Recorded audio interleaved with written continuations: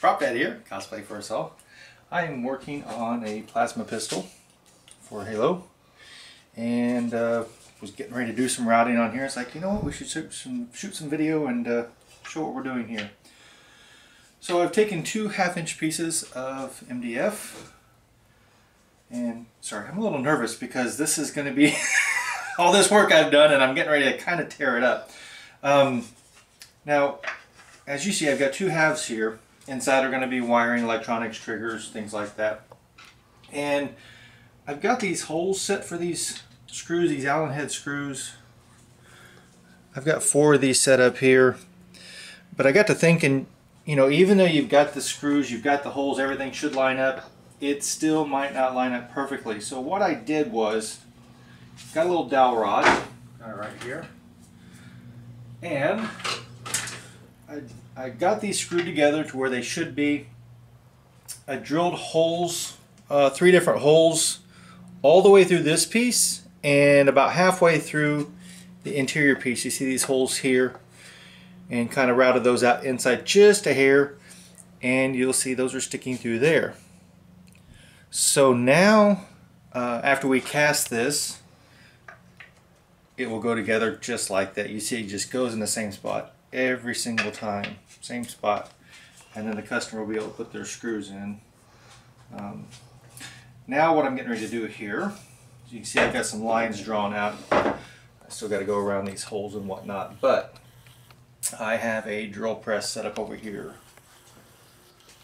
And well, one thing here, I know I had these sticking out. Of course, I'm going to cut these off and make those smooth so it'll be the same height. But I've got this drill press here. I have a router bit on here, and we are going to route out the inside and make this hollow. So the two halves will be hollow. Hello!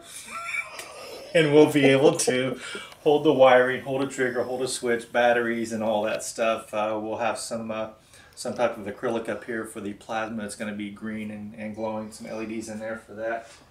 And I'm using a drill press, although you really shouldn't for routing, but I do have a router, but it's such a high RPM, I'm afraid that I'll be like, you know, going and just totally ruin it. So that's what we were doing today. Always wear your safety gear, especially when working with MDF. It's very dusty.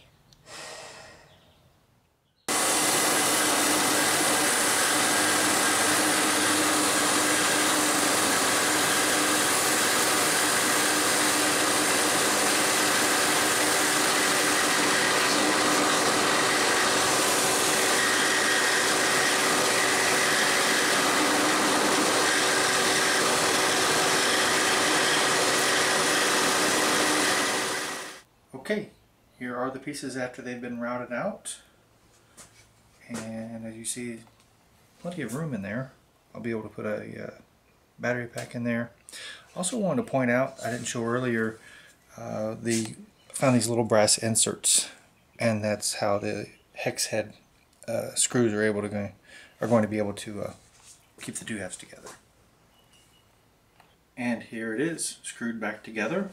Nobody knows that it's hollow except for you and me. And it's quite a bit lighter too. It's another reason for doing that. Not only the internal parts, but it will make it lighter and easier to carry around.